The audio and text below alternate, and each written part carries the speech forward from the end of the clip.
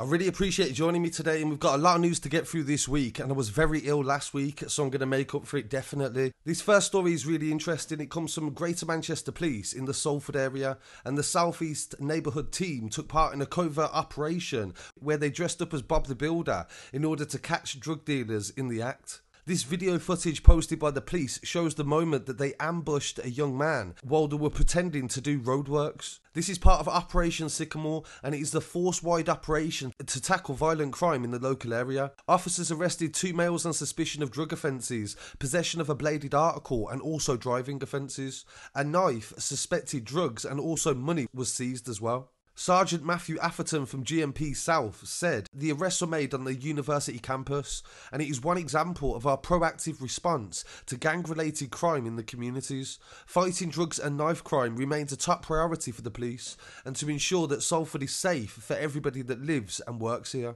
A spokesman for Salford University said, like other campuses, we have sadly seen an increase in the use of e-motorbikes by gangs involved in criminal activity and also antisocial behaviour. It has caused a lot of concern to the students and wider Salford community, and we have a great relationship with the police and we are working with them in order to reduce this. So it's very clear that the university has suffered a lot of issues with antisocial behaviour and drug dealing, and they're trying to use the police and intimidate the local drug dealers to prevent them and deter them from coming to the university. But at the same time, you have to take into consideration that drug dealers won't be somewhere where they don't have custom. So in order to be able to prevent drug dealers from coming to the campus, they surely have to focus on the students that study there and their demand potentially for drugs. So really want to hear what people have to say on that story, whether you agree with it or have a different opinion.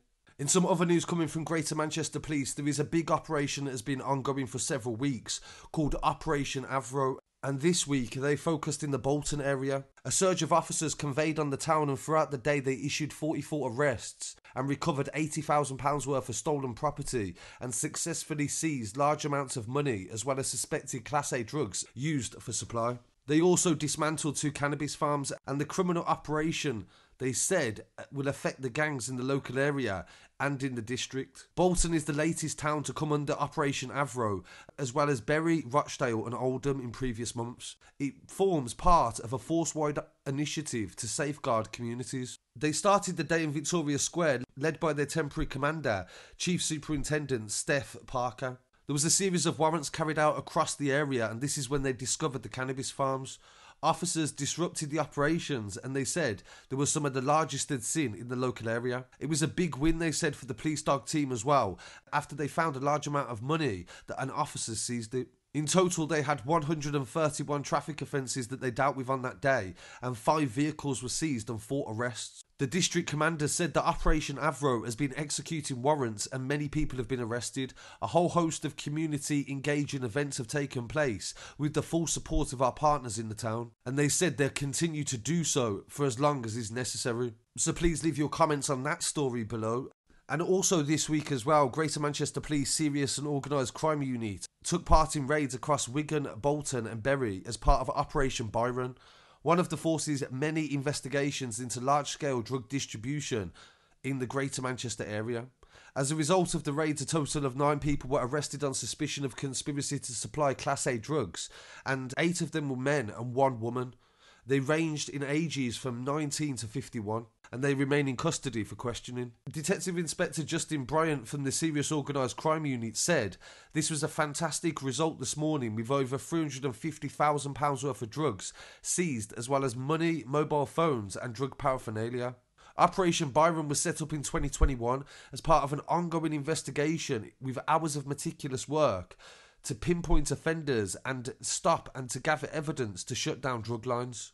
As part of the investigation, they said they've recovered hundreds of messages from organised crime group members using EncroChat, and the encrypted messaging service was exclusively used, they said, by criminals in a bid to evade police. So everybody's aware of Operation Venetic, but it seems that there's some smaller operations that were running alongside it, gathering evidence and convictions in relation to EncroChat.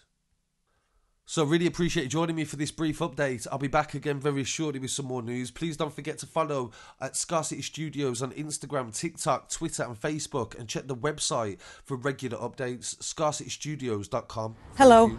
My name's Steph Parker and I'm the Acting District Commander for Bolton.